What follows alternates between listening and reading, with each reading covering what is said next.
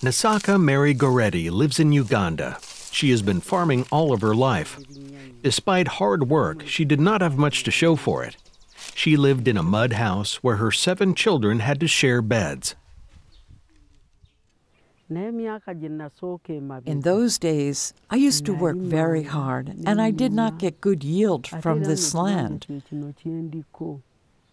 That is why my older children did not study well and have really poor grades. But now, my younger kids, they all go to school and do well.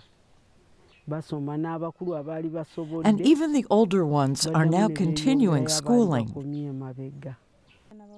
A village agent introduced Mary to Easy Agric app that helped her improve the production, analyzing the soil, getting good quality seeds, using fertilizers, insecticides, and other inputs, and accessing better market. All of this made it possible for Mary to finish her new house, buy off the land that she was renting, and now she is also venturing into animal keeping.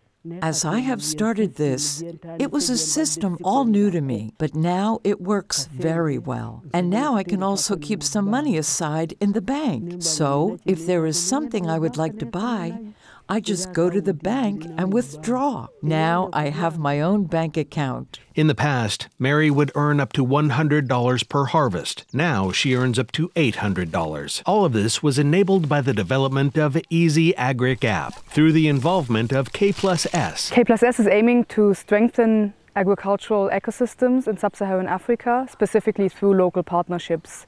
So K+S has invested into the local Ugandan company Grainparts Limited, which is, for one, providing agricultural inputs to smallholder farmers, and at the moment mainly quality fertilizers, crop-specific, and also processing produce such as coffee, grains and pulses, and doing value addition. Later, K+S partnered with the Pan-African fintech company MFS Africa Limited in order to jointly invest into the local Ugandan startup Acorion. This team of young entrepreneurs had built the Easy Agric app, which is digitizing agricultural value chains in Uganda.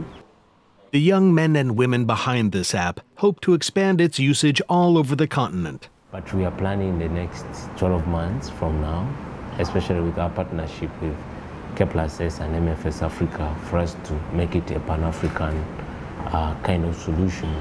One take it to Kenya, one take it to Ghana, one take it to Nigeria, one take it to Zambia. Name it, because as African continent as a whole is mainly dominated by smallholder farmers. Farmers that cannot afford smartphones in Uganda can access the app through a network of village agents who visit them regularly and assist in improving farmers' production and, consequently, quality of their life. This is helping the rural communities to develop and move forward as the reward for their hard work. In the future, my target is to put some money aside. I would start a business that would help me when I'm seated at home. I'll do animal rearing so I can care for my future. One thing is for sure, Mary's future looks much brighter now.